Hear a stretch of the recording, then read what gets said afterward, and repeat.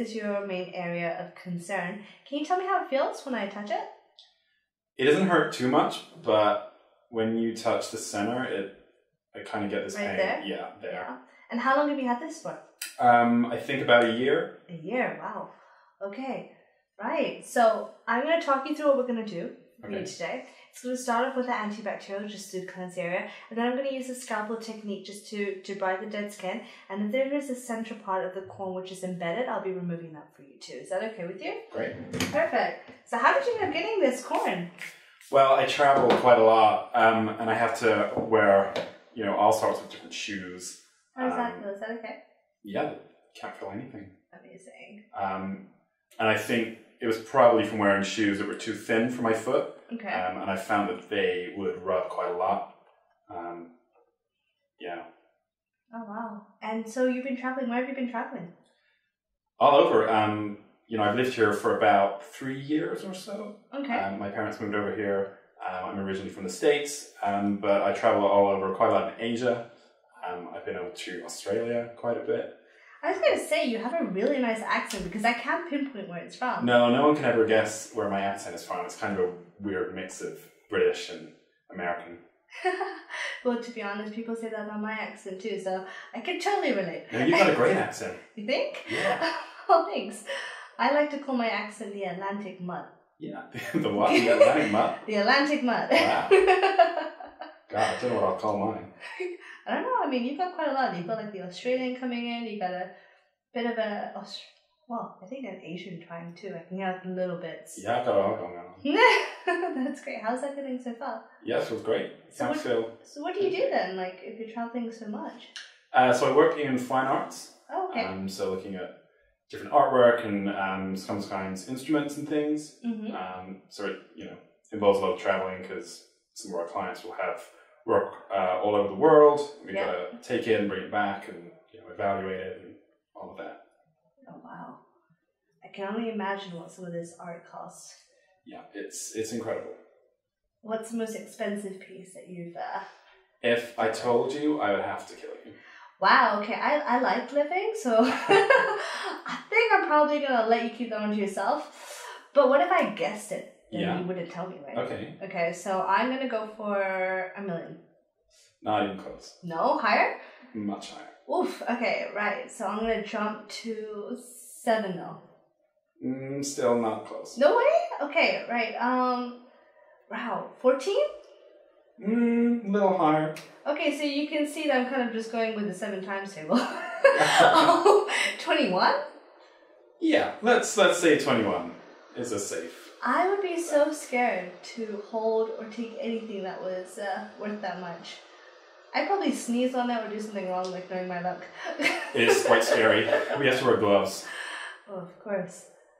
You don't want to get fingerprints all over it and things. No, definitely. Do you have security with you when you go to do things like this? Sometimes, if we take a really special piece and we're transporting it from the airport to where it's going, then we sometimes have security, which is quite nice.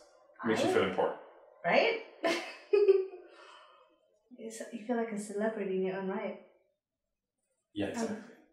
And when you have to go send these pieces to different countries, are there any countries that buy more perhaps? Or is it all sort of all over worldwide? Doesn't really matter? It's kind of worldwide. I mean, we usually go to these countries to meet, the client that lives there. Okay. We often find, it's a lot of, the Asian market is becoming quite popular right now. A lot of people wanting to buy art and instruments and things. So, yeah, it's really popular over there. So that's kind of where it's all happening right now. Okay, that's good to know. I mean, because I'm not obviously in that field, it's quite nice learning about these things. How's that feeling so far for you? Yeah, I can't feel anything. It feels great. Yeah? And tell me, what did you do so far to sort of help yourself since you've had it for a year? Did you do anything at home? I tried soaking it in warm water with salt. Okay, great. Which kind of helped. I think the problem was that I did keep on wearing the shoes. I probably should have thrown them away. So are you going to throw them away? I am now, because I like that answer. It is quite painful. But I wasn't really sure what it was at first. So I had to kind of Google it, like strange thing on toe. Strange thing on toe? Okay. And then I found that it was a corn, and then I went on YouTube and I found your video. Oh, I noticed that there's another video on YouTube where the guy had it on the same toe. Right, yeah. So that's when I thought, okay, I need to see this lady. Yeah. And yeah, I contacted you and here I am. And this is great. Well, welcome. And that's quite funny because that was our first video that we ever did. So really, it was a popular one. Yeah, definitely. A lot of people watched it, and I loved reading all the comments that came with it. So it's quite interesting because it's like in the same sort of location. It's like yours is not as deep as his was. Okay. So yours was a lot of callus, which is hard skin, that was sitting all over, and it's the beginning of a corn, so you had a little bit that was embedded, but not to the same degree. So what you may have seen in the other video is there was a center part that was removed as such, but in yours, especially this area, this is where it could have started to turn into a deeper corn, but because we've caught it just right now, you're actually quite good, so I've got rid of it. So if I'm just going to touch it and see how that feels for you. Give me 1 second. I'm just going to put some more antibacterial. Just to cleanse. Right. I got to touch that there. How does that feel now? Feels great. Can't feel anything. No pain, right? Nothing is original. But if I go to show it to you, do you see how the center part there? You can see that circle as where it was starting to turn into a corn.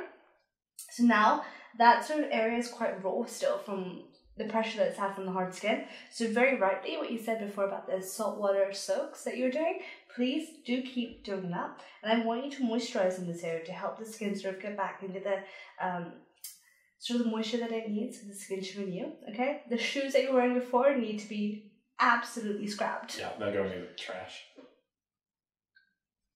Okay, right. So I'm going to just check one more time just to make sure there's nothing else because I just felt a little bit of a ridge here, so I want to get rid of that.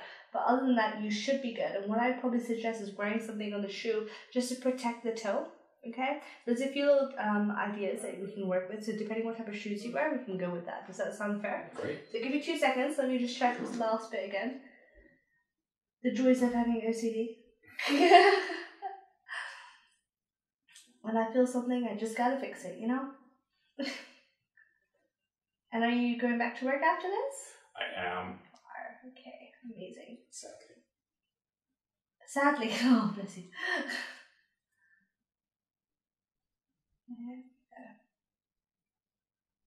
Is that okay? Yeah, it's great. Right, there's no more sitting in this area anymore. So you should be amazing. Perfect. You've cured my toe. I've tried to. Teamwork.